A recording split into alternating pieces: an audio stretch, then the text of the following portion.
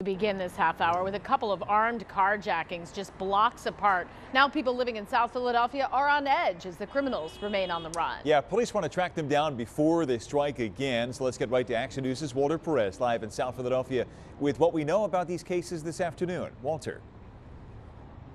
That's right, Brian and Sarah. At this point, investigators don't know much, and as far as they know, there's no surveillance video of the crimes that occurred this morning. What they do know is that the people involved are to be considered armed and dangerous.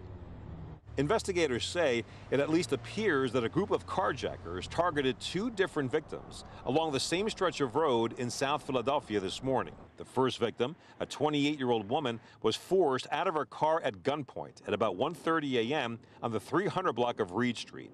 That victim told police her attackers then pushed her to the ground before driving away in her 2019 Nissan Sentra. The victim suffered minor injuries. Then about 10 minutes later, just a few blocks away on Reed Street, a 47-year-old man was carjacked while getting out of his 2008 Lincoln Navigator.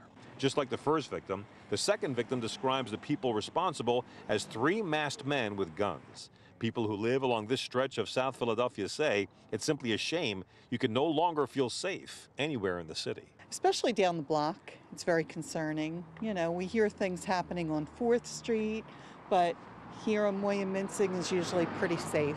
Part of the thing that's so good about living in the city is that you feel comfortable walking around and, you know, enjoying the sights and the sounds and getting together with people. And it's sad when you hear stuff like this happening.